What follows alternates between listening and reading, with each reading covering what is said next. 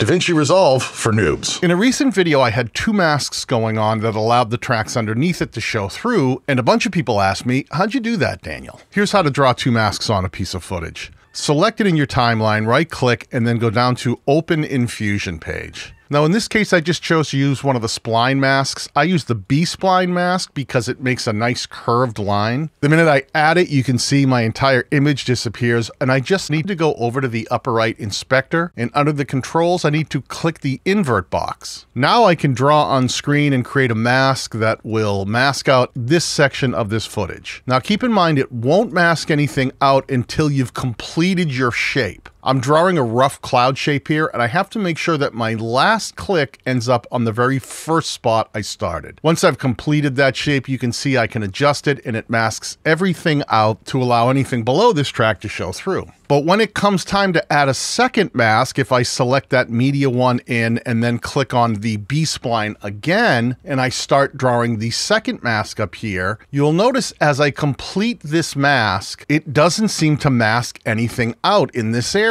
Here's what you need to do. With that node selected, you'll see that there is a section added to that one called Paint Mode. If you go back to the original one, you'll see it doesn't have a Paint Mode, but the second one will now have Paint Mode added. You just need to expand the drop-down menu and change that from merge to subtract. Now that second mask will remove that area from your video footage. Make sure you only have the solid box ticked. If you ticked invert like you did on the first spline, it'll give you a completely reversed image, and that's not what we want. We want two masks on one piece of video footage. Now back on your edit page, it's easy to drop things in the track underneath it and readjust those things so they go into each mask as required for your footage. Nice and simple. Now you have two masks working on one video clip.